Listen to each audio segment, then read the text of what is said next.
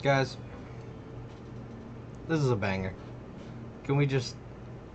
This song doesn't get played in enough intros. Alright? So, I'm gonna start the intro off with that. I don't know how to edit videos. I don't know how to make them. Welcome to my YouTube channel. Please like and subscribe. Um, my YouTube channel is very experimental. I really just do what I want. And so y'all can just follow along while I do what I want. Um, so today I want to talk about Berserk. Big stuff got revealed about 364. It came out essentially, translated and everything. Berserk is a manga that means a lot to my heart and means a lot to a lot of people too. I know that it's cliche to be like, oh, stories are so this story changed my life, it changed the way I see things, but I think that in everybody's life they get a couple stories, not just one. They get a couple or at least chances at a couple stories that can really affect them. And I think that Berserk affects a lot of people and does it in a super positive way. I think that Berserk has this overarching theme of fighting all odds, but holding on to like hope, not like fighting all odds for like some sort of toxic reason, like holding on to hope for positivity and fighting evil, really no matter what. And I just wanted to turn that down a little, but I gosh, I love that song. But really, guys, I really just truly think that this manga is a beautiful piece of work.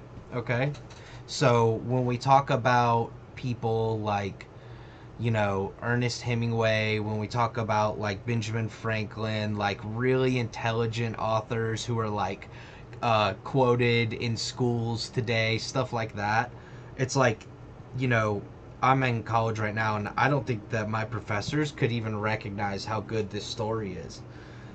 I think that a lot of people honestly sleep on Berserk, and I know that that might sound weird because the fan base is huge and there's a lot of people who are into it. But for some reason, whenever I get into manga conversations and anime conversations and that kind of stuff with people I know, it seems like Berserk has always got slept on. So it might just be me, but I feel like it's slept on. Also, you know, I love how like Kentaro like wrote this epic story and basically became this legend from writing this story. And I love how, that's really all it took. Like once he had like got traction behind this story, he was basically a walking legend at a certain point up until he died. Now he's just a past RIP legend, And I'm getting caught up on that. What I'm saying is, at the end of the day, it really, Kentaru, it, the, like, I don't know his ins and outs, but one of the main significant things that will be remembered about him is Berserk. And, you know, I'm a writer, and so I'm writing a book, and so that kind of thought process encourages me to, like, keep going and write, because it's like, hey man, your life could change, if you really hit it off with an audience on a story, your whole life could change. And there's my dog being so cute in the background. Isn't that right, babe?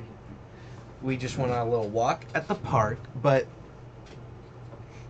I truly believe that this is just one of the greatest stories ever. There's tons of imagery, symbolism, foreshadowing, illusion. Like, there's like literary elements. Like, this could easily be in a college class, in my opinion. I mean, this is like a really high IQ level of writing here. There's a lot of connections, a lot of just things that are crazy about the story. And imaginative also. Like, can we, like, people always, well, not always, but people have said to me in the past, like, man, can you imagine J.K. Rowling's mind? Like, how creative she must be to think of this whole Hogwarts, Muggles, all of it. And it's like, yeah, that's crazy. I also love Harry Potter. But this is, to me, I don't know, it's weird. It's kind of like on a whole nother level. Because you start off the story, spoilers! You start off the fucking story, and it's like a medieval story. But then it turns into like some weird sci-fi shit. I've never seen anything like it, and it's all hella interesting. And that's really what I'm about. Like, the dark, gruesome style I'm about, but it also has to be mysterious and ambiguous and interesting. It can't just be super forthright and bloody and stupid. I've got to have some... There's got to be an intellectual grab as well as that dark grab for me. That's just a little bit about me and my style, and what I prefer, honestly. But I will say that 364, it was nuts. I'm not gonna make an entire video right now covering 364. I'm gonna wait because it's the 9th and just see kind of what goes on and what happens and stuff. And I'll make another video soon. But what I did want to talk about at the end of this video is kind of this theory that I had, and I just wanted to pitch it and just maybe get feedback on it in the comment section. And if it's really good and the theory is still applicable after, a couple days goes by, I'm going to make a video diving into the theory full on. But, so basically, just to introduce the theory here at the end of this video, no biggie if you don't make it all the way at the end, is, I've always had this theory that so Skull Knight comes up to Guts at one point in the story, and, I'm sure all the, like, hardcore fans know that he tells them, like, once Kotska gets her memories back and stuff like that, she may not have the same desires or wishes or dreams as you, essentially. Like, you guys might not see eye to eye on everything just because she has her memory back. And I kind of interpreted that, honestly, I kind of interpreted that immediately as this, which is that, is it possible that once Kotska gets her memory back, at the time I was like, if that happens, if she gets her memory back, will she actually, despite everything, want to stop Guts from killing Griffith for some reason? And for the longest time I thought that, right? But now things have changed. Okay, now I think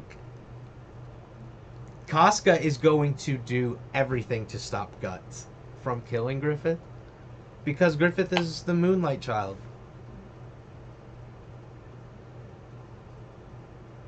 I thought this theory from day one. Now it's just getting brought home. Like, this is really what I think.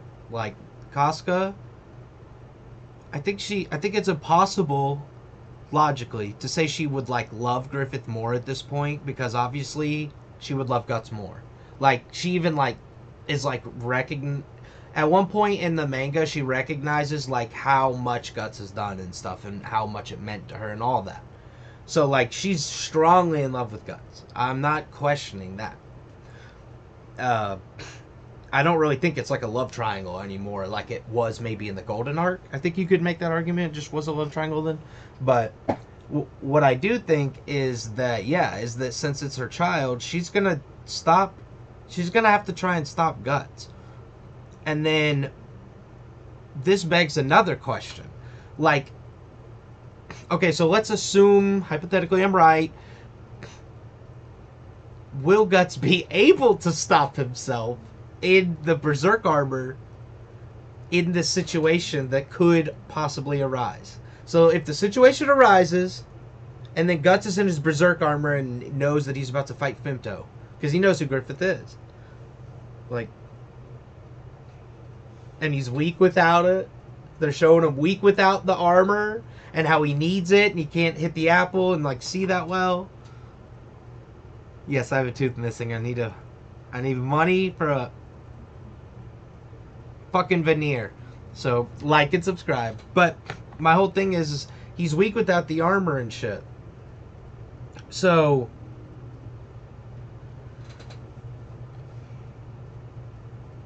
could he go crazy and potentially try to kill Griffith and then Casca try to stop him and then maybe hurt Casca again? Like he has already in the past.